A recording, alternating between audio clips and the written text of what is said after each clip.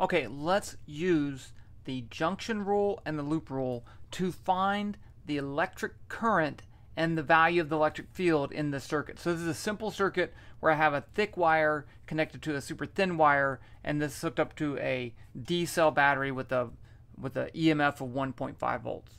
So here are the other parameters I have. It's copper wire, so copper has an electron mobility of 4.5 times 10 to the negative third, blah, blah, blah, meters per second, newtons per coulomb. The electron charge carrier is an electron, so it's 1.6 times 10 to the negative 19th coulombs. And the charge carrier density is 8.49 times 10 to the 28th charges per cubic meter. So for this wire, I picked, I didn't give the lengths. Okay, I'll write that down. So I picked a reasonably wire. So this is actually a pretty thick wire of 0.4 millimeter diameter. I'm just giving it diameter not because that's easy, but because that's what's common. And then this one's really, really tiny with a diameter of 0.01 millimeters. So the length, let's say up here, L1 is 0.4 meters, not millimeters. And then L2 is, I picked 1 centimeter, so 0.01 meter. Okay, so I want to find what is the electric current, I1. What about I2? What about E1? What about E2? So this is the electric field in part 1, and then the electric field in 2, and then again back to 1. So we want to find that. So let's start off with the loop rule. So remember, the loop rule says that if I start at any point and I add up the changes in potential and I get back to that same point, I have to get to delta V equals 0. So let's do that here. So if I start right here and I go that way, what's my change in potential? Well, it's the battery voltage, which is EMF. And remember, EMF stands for electromotive force. It's not a force. It's kind of an archaic term, but we still stick with it, and I think it's not a bad idea. Now, what about this part? Now I'm moving in the direction of the electric field E1 over the length L1. So that's going to be a change in potential of negative E1 L1, right? Because the change, and I put both of these two pieces together as one wire. And then I have this piece down here. I have minus E2 L2 because it has a different electric field and a different length. But once I get back to there, I should be at 0. So that's one equation. Okay. Now I know EMF, I know L1, I know L2, but I don't know E1 or E2. So that's going to be a problem. I'm going to get another equation with E1 and E2. So let's just solve this for E1 and see what we get. So if I add E1 L1 to both sides, I get E1 L1 equals EMF minus, I think I made a mistake. No, I didn't. Okay. Minus, well, I'll check it. My answer might be wrong up here. So minus, I'm just thinking out loud. So I'm going to add this to both sides. So I get EMF and this E2L.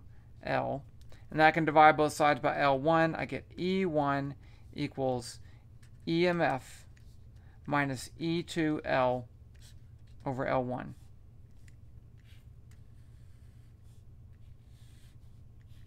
Okay, now let's use the junction rule. So what if I want to look at this junction right here? Then the electric current coming into that junction, which I'll call I1, has to be equal to the current going through out of that junction, which I'll call I2. So I can write this as I1 equals I2. But remember, our definition of current is I equals Q times N times A times U times E. So this is the value of the charge carrier, which is an electron. This is the number of carriers per volume. This is the cross-sectional area. This is the electron mobility, and this is E. So over here, I'm going to get, for current 1, I'm going to get Q in A1 U E1 equals Q in A2 U E2. They're both copper. So they have the same Q, they have the same N, they have the same U. So all these things cancel. And I get A1 E1 equals A2 E2. So I already solved for E1. I should say up here, remember that A1 is going to be pi d1 over 2 squared. And then A2 equals, that's the cross-sectional area of a circular wire, pi d2 over 2 squared. And make sure you convert this to d in meters, right? Because everything else is in meters. So d1 would be equal to 0.4 millimeters, or 0.4 times 10 to the negative third meters. Okay. So that's how you can just calculate that. And I'm going to do that for you. So let's solve this for E2. So E2 is going to be equal to A1E1 over A2. Now I can use my expression from before for E1. And remember I had E1 is equal to EMF minus E2 L2. I left off a 2 before, over L1. So if I put that in here, I get E2 equals A1 over A2 times EMF minus E2 L2 over L1. Now, I have two E2s, so maybe I didn't do this the best way. So I don't even know why I did that then. Okay, so let's multiply both sides. Let's get rid of this because I need to, and let's bring the L1 with it. Okay, so I'm going to multiply both sides by L1A2 over A1. L1A2 over A1. And so in this case, these cancel.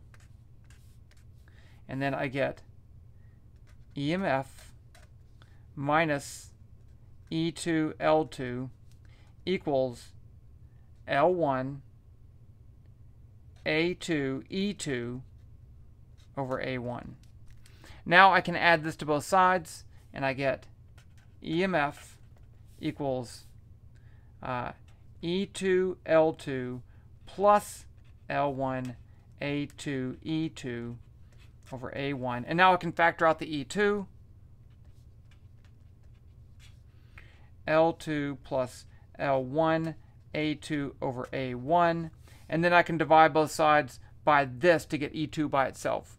And so I get E2 equals EMF over L2 plus L1 A2 over A1.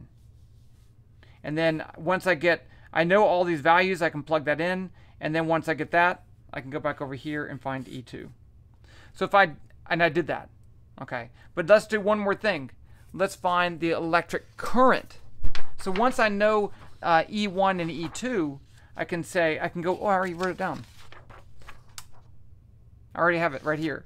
So I can say I1 is Q in A1 U E1. I2 equals Q in A2 U E2.